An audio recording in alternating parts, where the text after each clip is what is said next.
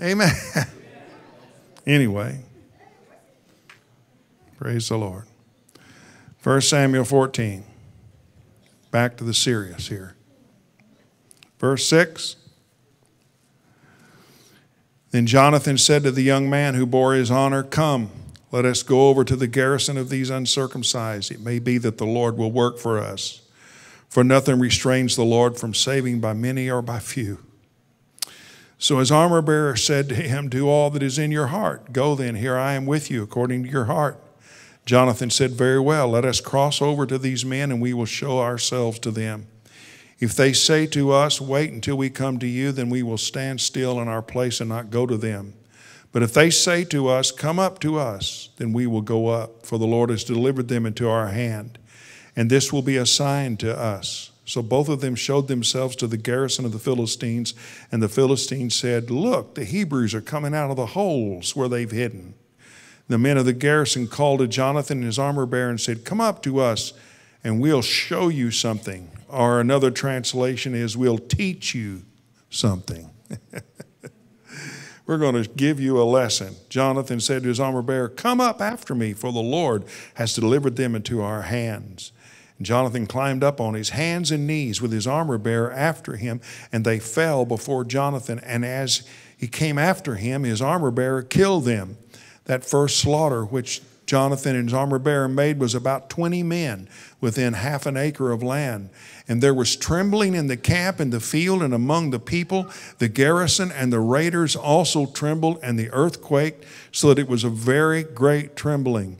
The watchmen of Saul in Gibeah of Benjamin looked, and there was the multitude melting away, and they went here and there. And Saul said to the people who were with them, "Now call the roll and see who has gone from us." And when they did, they found that Jonathan and his armor bearer were not there. Father, thank you for the Holy Ghost. Touch us in a wonderful way, I pray, in Jesus' name. And everybody said, Amen. Aren't you glad you're in God's house today? Aren't you glad you're starting out the new year right? Come on, everybody say, "I'm starting the new year right." Yeah, you're going to have a better year this year. God's going to do good things for us. I want to preach today on the absurd faith of Jonathan. I was thinking of a word that would fit on a man who would be so possessed to think that him and his armor bearer could come against a whole army. What kind of guy does that? An absurd proposition. I looked up the word absurd. It means ridiculous, unreasonable, having no rational thought. That's what absurd means. Jonathan didn't have any rational thought. Jonathan was ridiculous, and he was unreasonable. But he did the work of God in the process. And if you are going to be successful and victorious in this new year, you're going to have to be absurd. God is not calling for the game as usual. He's not calling for you to kick the can down the road. He's not calling for us to do the same old, same old. God is going to push us and call us to absurdity. God's going to push you to ridiculous conclusions. He's going to give you so much faith, you're going to think you can whip a mountain. He's going to give you so much joy that none of your relatives can take it from you. He's going to give us so much confidence that we don't care if a depression comes. God's going to feed and house His people. Somebody say amen.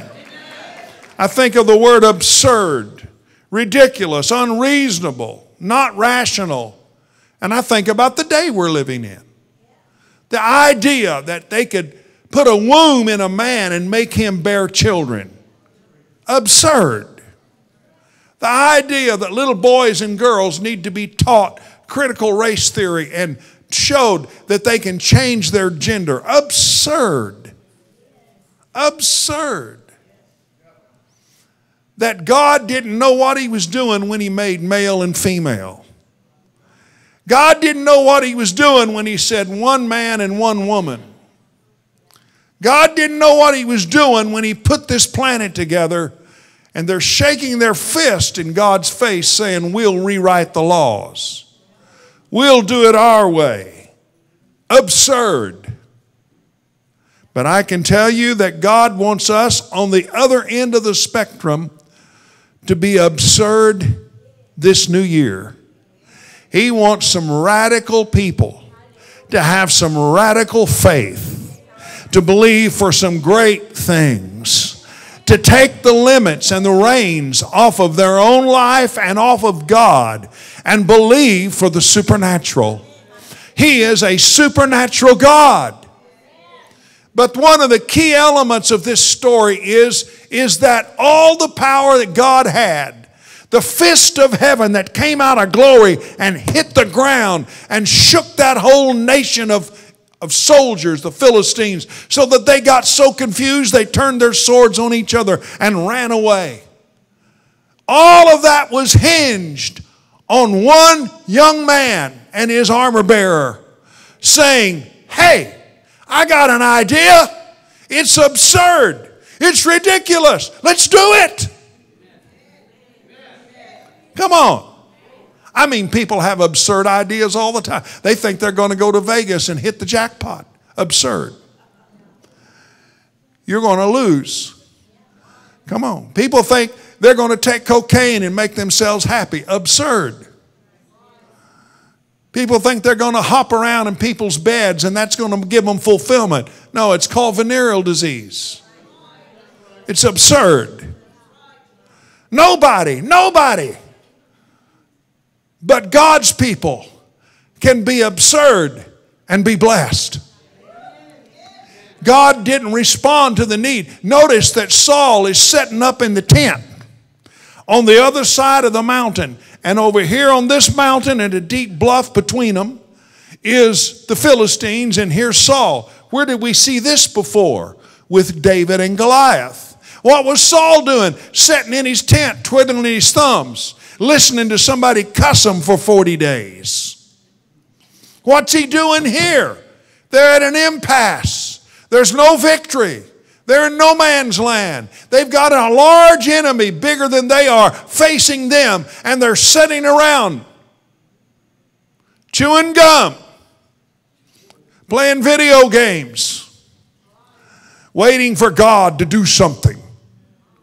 God doesn't respond to your need. God doesn't respond to pain. God doesn't respond to your emergency. God responds to your faith. Jonathan had the faith of God. And I thought as the Lord gave me this, where in the world did Jonathan get such faith? He didn't get it from his dad. His dad was useless. His dad was full of flesh and rebellion. His dad was insane in the end.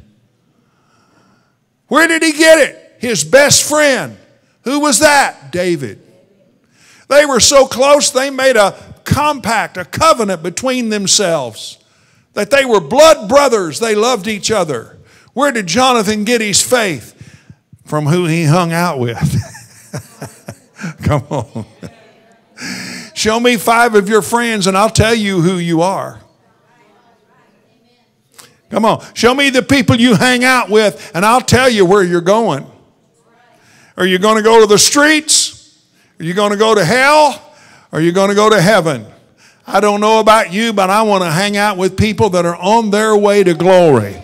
I want to hang out with people that are on this narrow path and are committed to stay on it regardless of what the consequences are. Give me the righteous. Don't give me heathen. Don't give me these people that are full of Satan and rebellion. Give me the righteous. Let me die with the godly. Hallelujah. Put me in a church where people love God, where I can have fellowship and get strength in my life, where I can find out who I am and I can grow and become what I need to be be because I'm hanging out with people that are going to heaven. I'm hanging out with somebody that knows how to rebuke the devil, that knows how to speak in tongues, that knows what warfare is all about. They know what victory looks like. They know what the Holy Ghost feels like. They know what it is to be healed. Put me around somebody that knows God. I want to hang out with people that know the Lord. I need strength. I don't need to hang out with some fool that's going to hell. There's 1,000 paths that go to hell. There's only one that goes to heaven. Put me with the righteous. Give me somebody that's got something on their phone besides hip hop. Give me somebody that's got some Chicago Mass Choir Holy Ghost praise music. Hallelujah. Let me listen to your song list on your phone and I'll tell you where you're going. Oh, I didn't plan on preaching this good. This is too good for first Sunday. Come on. We might as well say it like it is. You are what you think. You are what you read. You are what comes in the eye gate, what comes in the ear gate. Hallelujah. Put your mind on things above, not on things of the earth. Well, Pastor, I would have been here, but I've been sick. Well, you can turn on the TV. You can turn on the internet and watch us on YouTube. You can get sermons in the middle of the week. You can get help. You can get strength. Get you somebody that knows God and listen to them and get ministered to. Somebody say, praise the Lord. I need that and you need that. You need strength during the week, not just on Sunday. Feed your mind, your heart, your spirit with the things of God, and you'll have absurd faith. And Jonathan hung out with his best friend David, and he got this giant killer attitude. He got this, nothing can stop me. He got this idea, hey, with faith in God, you can do anything. And God responds to faith. And I can see that he's sat there for a month and waited, and there's an impasse, and there's no victory. And his daddy's not doing anything. So Jonathan says to his armor bearer, I tell you what, let's make something happen today. I feel like kicking the devil. Come on, somebody say amen. When are you going to let the devil, make the devil quit intimidating you and harassing you? Well, the devil, he's been after me all week. Why don't you get after the devil? Why don't you turn the tables on the enemy? Why don't you bless the Lord at all times? Why don't you kick him out of your house? Why don't you kick him out of your mind? Why don't you fill your mind with the things of God? Get aggressive for God. Quit sitting around letting your mind be a playground for demonic activity. Amen. You are what you think. And this Jonathan said to, we're going to make something happen today. God's going to do something. I'm tired of sitting here in no man's land. Let me ask you, in 2023, it'll be what you make of it. And if you're tired of living in no man's land and no victory and in compromise, it's up to you. It's not up to God. And it's not up to me, the preacher. I can preach it, but you got to live it. I can preach it, but you got to do it. If you keep doing the same thing in 2023 that you did in 2022, guess what? You're going to get the same results. Somebody here want different results for this new year? Somebody here wants something to break free and break loose, and you want some victory, you want to go forward, you want some peace? Then it's up to you.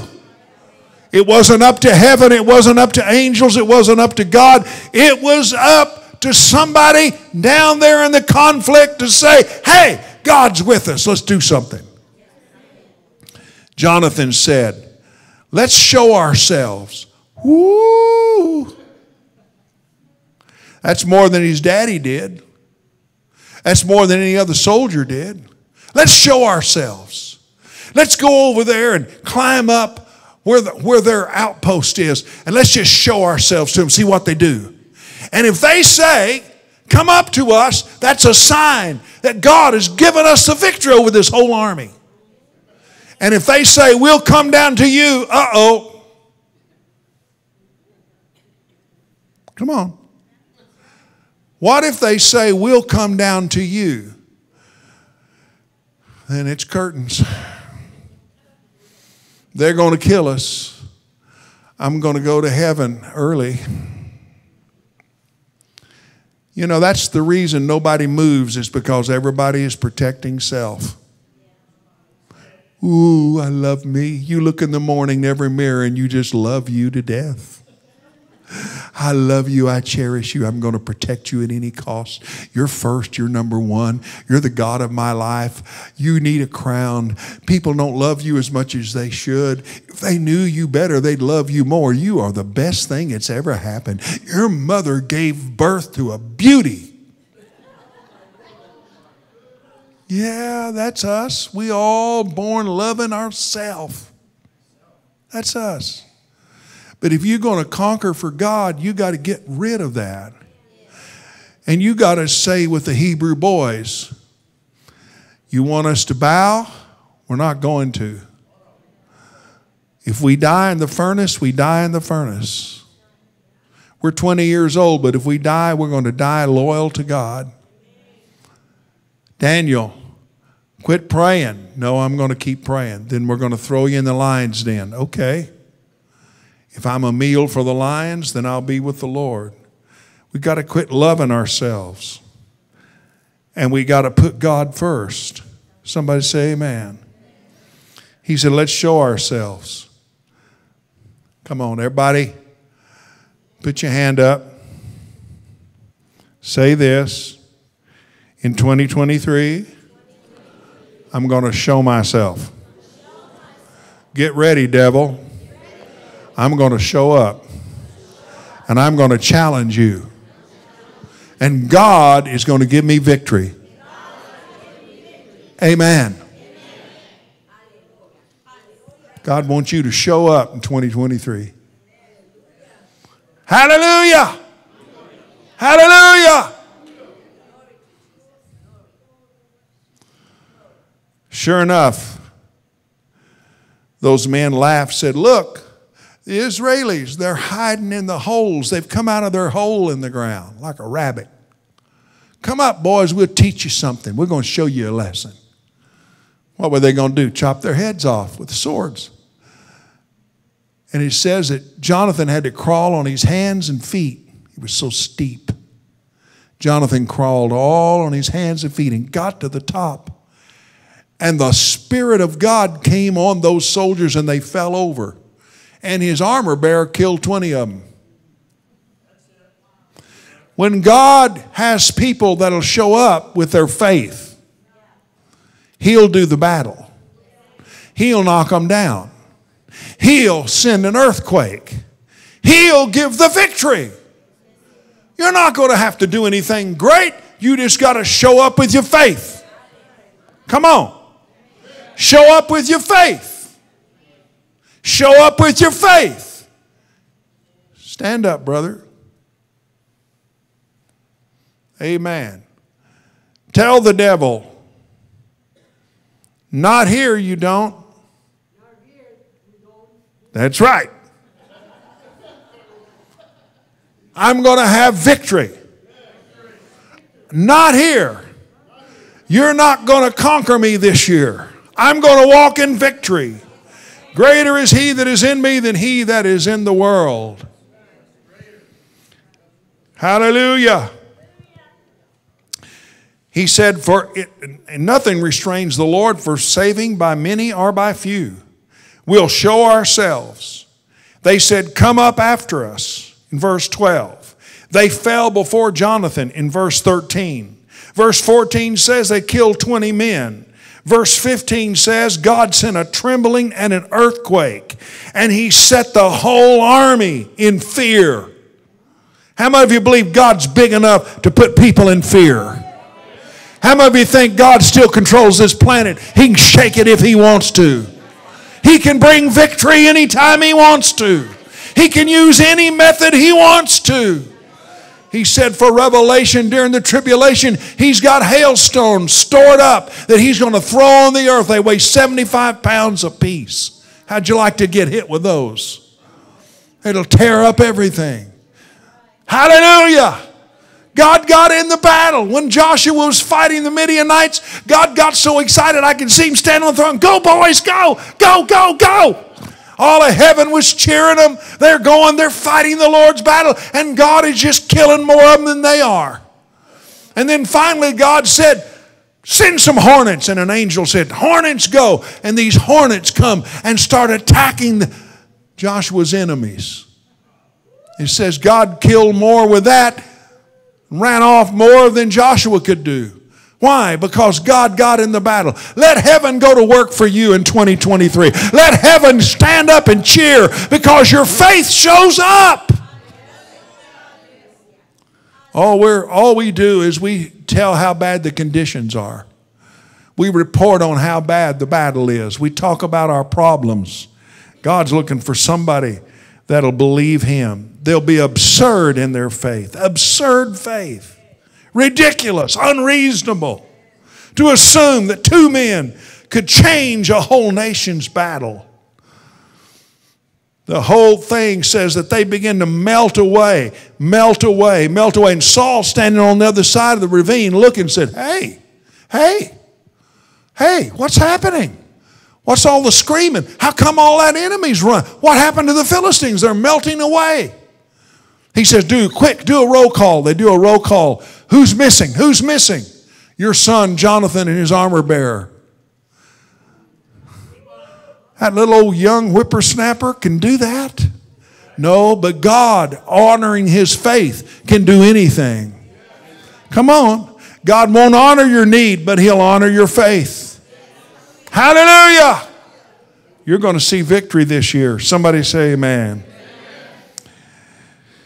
And then I felt the Lord tell me to say this. In Judges chapter 4, if you want to turn with me to Judges chapter 4 and verse 6. This is the same thought. It's just not a man, it's a woman. It's the same devil, a different army, different faces, different names, but the same conflict. And it says in verse 6 that Deborah called for Barak and said to him, has not the Lord God of Israel commanded, go and deploy troops at Mount Tabor, take with you 10,000 men, and go against and deploy against Sisera, the commander of Jabin's army, with his chariots and his multitude at the river Kishon, and the Lord will deliver you into your hand. And Barak said to her, if you will go with me, I will go. But if you will not go with me, I will not go. And she said, I will surely go with you. Nevertheless, there will be no glory for you in the journey you're taking, for the Lord will sell Sisera into the hand of a woman. And Deborah arose and went with Barak to Kadesh. God not only uses men who ought to be the leader, who ought to stand in front, who ought to be the protector, who ought to defend, who ought to stand up for God. But if there's no man handy, guess what? God is no respecter, and the woman will do just fine, and sometimes better. Hallelujah. And God's going to raise up an army of women. This last day move that is coming of the Holy Spirit, the glory of God, the revival of God, I believe in many arenas and in many ways is going to be headed up by women. There are so many men that won't take their rightful position. They're cowards and they're lazy and they're spiritually delinquent, and they don't have the strength and the courage they ought to have, or the intestinal character and fortitude. But God has put something within a woman. You know, she bears children. She has to raise children. She has to put up with. And there's a tenacity that's built into a woman that men don't have. And they'll grind it out, and they'll push it through, and they'll stand their ground, and they'll believe God, and they're more patient because they've had to put up with you all these years. Women, I'm pinning it on you today. You ought to appreciate what I'm saying here. But it's true. It's the difference in the nature. Women are more persevering, and they're more patient. Huh? So it falls into a natural advantage in the things of God. And the Lord sold that army, Sisera and his army, into the hand of a woman. So I say to the women, don't worry. You don't need a good man. You already got a great God. You got a great God. And you can do anything that anybody else can do.